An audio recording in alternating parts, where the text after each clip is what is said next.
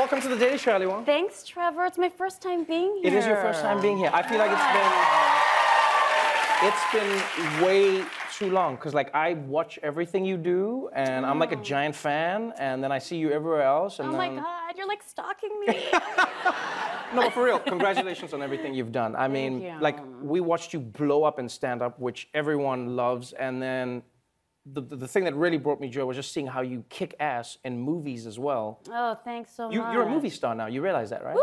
It was really fun, and I got to mac on those three fine-ass dudes. That's you watched true. the movie, right? That's true. I know. Yes. It was like, who wrote this thing? Like, whose idea was this? Yeah. Who was in charge? You have Keanu Reeves fighting over you. I mean, know. And then he came to your show, didn't he? He came to my show, which was amazing. He was so sweet, and he was like in such a good mood afterwards too. He was really smiley.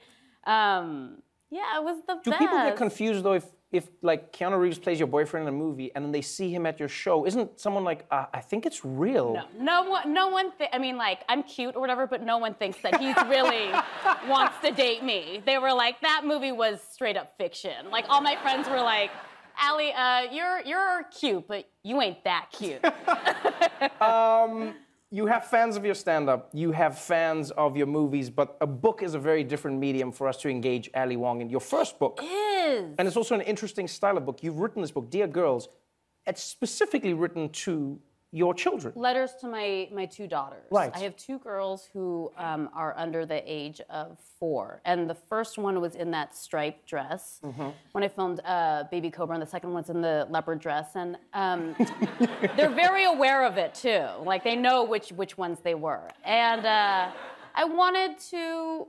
My dad wrote me this letter before he passed away, and my real name is Alexandra, and it was started with Dear Alexandra, and he like reflected a lot on our relationship and how I had affected his life, and it was a short letter, and I love it so much. Wow. But I wish that he had written me more, because after he passed, it was too late to ask him all these questions about who he, when I was born, like, he was already the successful anesthesiologist. Right. And in the same way, like, when my girls were born, they only know me after I filmed those 2 specials, and they don't know, like, what it took for me to get where I am, and how I... before stand-up. The grind before, and I think that's that's such an important life lesson. And I want them to know that I wasn't, you know, that I struggled a lot, and then I had to work really hard. So it really is an interesting book, because, you know, when I first got the book, they were like, oh no, Ali wrote this for her 2 daughters, and I was like, oh, this is gonna be like a cute little like kids book. Oh no, and then she writes about like erectile dysfunction, like that she experienced while living in New York. Yeah. And then I was like, this is like, it's very it's graphic and it's real. It's like it's very real. Like, I'm assuming it's not for them now. No, they're like reading, like, they're watching Daniel Tiger. I hope they watch, like, there's so much like dirty content in there that's like even more dirty than my specials, that I hope that they watch the specials long before they read the book. Right. But I mean, as much as it is for your daughters, it really is for women in general. That's what I love about the book, because you're telling your story. And for instance, you share stories about stand-up comedy that I would have never thought of and have never experienced, because I'm a man in stand-up. So for instance, you just talk about how much you have to love stand-up as a woman, when, like, you talk about, like, walking to your car at like 1 a.m. by yourself. I think a big reason why there aren't more women who do stand-up, it's not getting on stage is the easy part. That's the fun part. And being funny is the fun part. But you have to go on the road to be a great stand-up, because you have to test out your material in all these different cities in front of all these different audiences.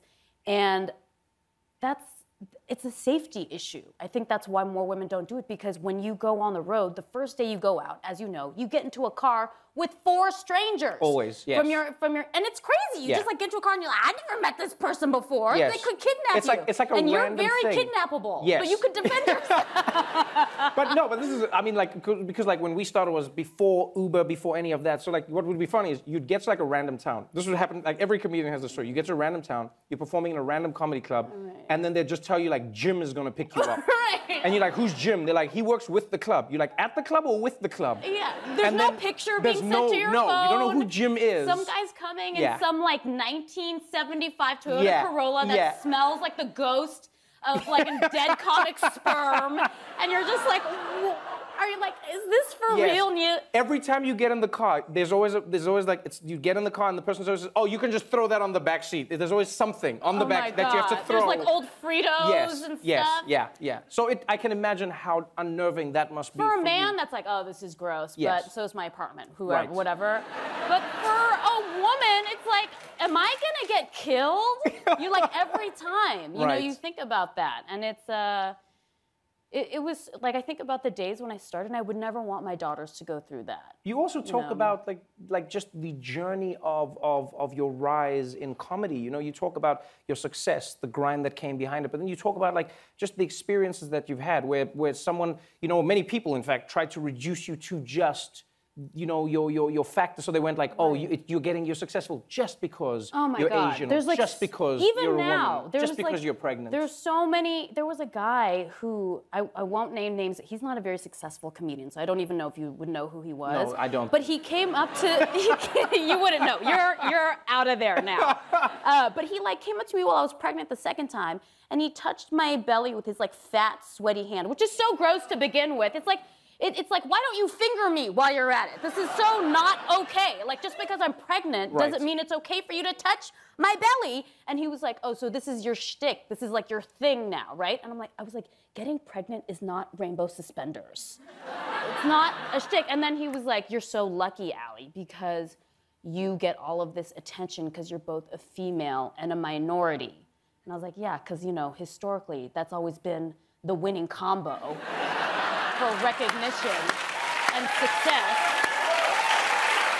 Oh, and he was like, you know what I mean? Like me, I'm just another white guy. And I was like, be a better white guy. There's so many successful, there's Jimmy Kimmel, there's Will Ferrell, there's Nick Kroll, there's John Mulaney. I could go on this whole show for like 35 days. We'll do like another show just of successful white comedians. Just be a funnier white guy. Right. Like, that's it. So the girls are going to read the book. Girls out there will read the book. Women can read the book. Men can read the book too, Trevor. I like that.